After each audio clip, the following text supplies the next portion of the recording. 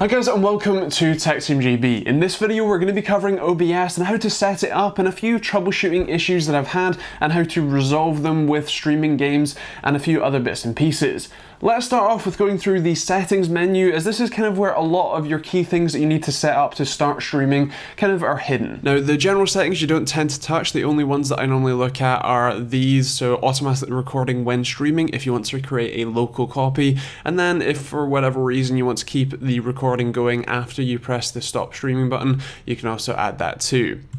Now the main one, if you're planning on streaming with OBS, is to set up your stream key here. If you're streaming to Twitch, then all you do is leave it on streaming services, select Twitch from this list, put your stream key in, which I won't be showing mine, and then you're all good to go. You can also select different things like YouTube or create a custom streaming server if you need to as well, and that is what you would you'd be using. Now under the output tab, this is where a lot of the magic happens. So again, I've left it on simple here because that's the easiest one to go. You can go to advanced, but if you're watching this video, you probably should stay on the simple side, so let's go through it. The first thing is the video bitrate, and this one is the thing that the amount of data you are encoding at a given second, and for Twitch they recommend 6,000 kilobits per second, which is what this is. The next tab is the encoder, so if you want to use your graphics card, in this case I have an NVIDIA graphics card, so it's NVENC, but if you're using an AMD card then it's VCE, but either way it's your graphics card's encoder, or you can use your CPU, which is the X264 encoder, which most people say is a better overall quality. You can also, obviously that will affect your gameplay performance, but feel free to take a look at the plenty of videos I've done on that. Now obviously audio bitrate is just the bitrate for your audio and how high quality you want it to be. I think 160 is the default and it's generally fine. I do actually have this checkbox for enabled advanced coder settings enabled so that I can show people what CPU encoder I am using for my stream benchmarks, but generally speaking this would be off and so you don't need to see it, but in this case it's set to very fast. Under the recording options, you can save where you want your files, your local recordings to be saved, and then this is normally set as same as stream, which means that it's just creating, in this case, an MP4 file of the actual stream. Whereas if you change this to say indistinguishable quality, that means that it has to re-encode the same stuff for both stream and locally, which is a lot harder of a thing to do. You can use, say, a different encoder, so if you're using software for your stream, you can use hardware for your local recording or vice versa if you fancy, which will help your performance, but if you choose to use software X.264 in both times, both instances, that will significantly impact your gameplay performance. Make sure you hit apply when you do any of these changes, by the way. Obviously with audio you can change things like delays, which are quite useful if, say, your webcam doesn't quite sync or takes a little bit longer to actually give the signal back to OBS, and you can also change what devices you have.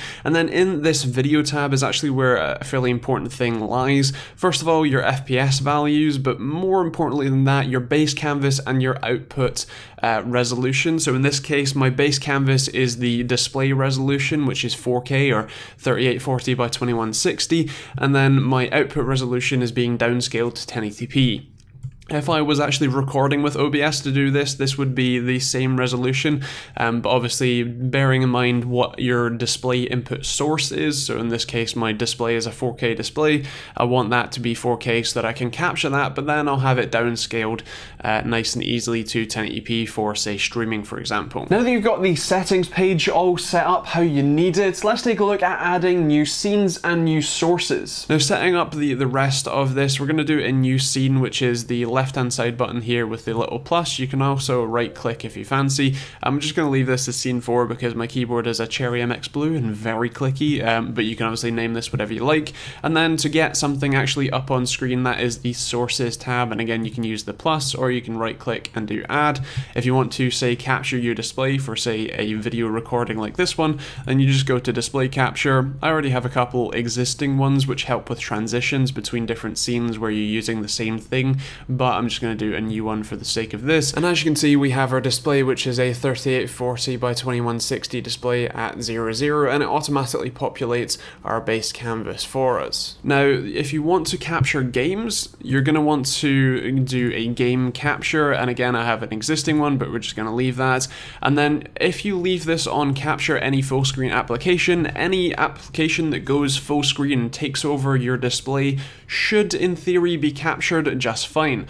Now, I would make sure that you do some tests with this to make sure that it is actually capturing the game and works fine. There are a few different options, so you can do SLI and crossfire capability capture mode, or you can force scaling for a display resolution specifically, also allow transparency, limit capture frame rate and things like that.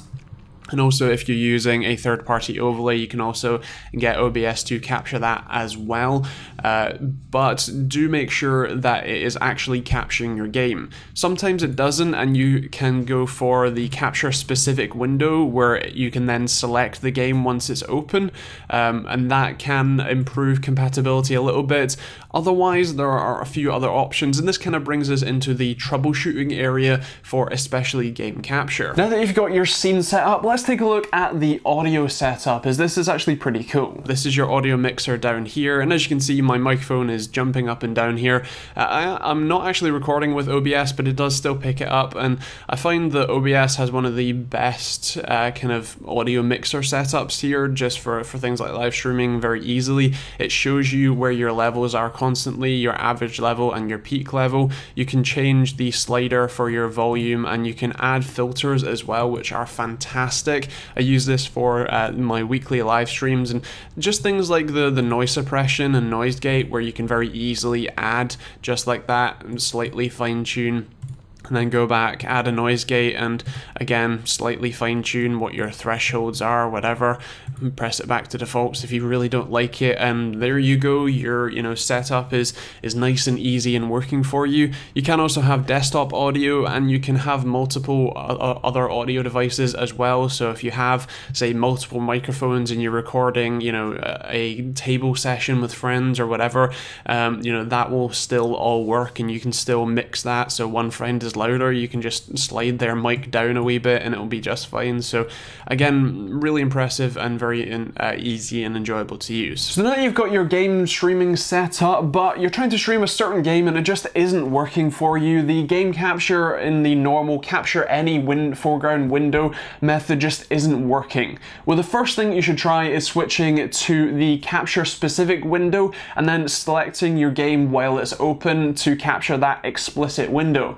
If that still doesn't work, then I would try setting your game to borderless windowed mode, which means that, well, to you, the visual sort of experience should still very much be a full screen, completely covering your display game. To all of the software behind it, it's not a full screen application, and you can use the display capture method to capture that game. Now, in theory, that may be a little bit of a performance hit to your gameplay experience, but if it's the only way that's going to work, you're going to have to just deal with that. And finally, if you just cannot get it to work at all, then the only other option that I've found that works is to set it to a normally lower resolution. So if you're on a, say, 1440p monitor, running the game at 1080p in windowed mode, and then using the display capture method in OBS and resizing your display capture so that your game window is your full OBS window or full OBS canvas, and then going through it that way. That is generally the worst experience out of all of them, as you don't get to play your game full screen, and it means that in theory you're not streaming at the full resolution you might otherwise be able to. But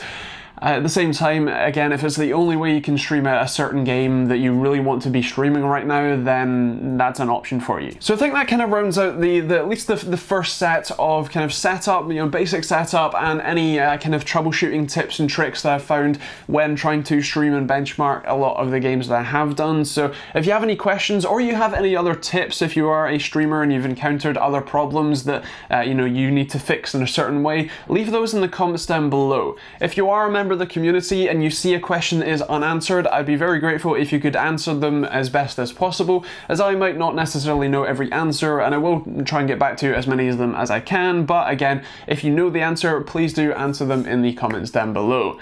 Otherwise, thank you for being an awesome member of this community. Obviously, if you are new to the channel, feel free to hit the subscribe button for more videos, mostly on PC gaming hardware every Monday, Wednesday, and Friday, and occasionally Saturdays for tech FAQs, and also weekly kind of tech chat live streams on Thursdays as well. You can check out the other videos over here if you want to support the channel. There are a load of links in the description down below, including Patreon where you can support me directly, or Amazon and Overclock UK affiliate links, which also massively help me out. Otherwise, as I said, if you have any questions or answers in the comments down below, leave them down there. And otherwise, thank you for watching, and we'll see you all in the next video.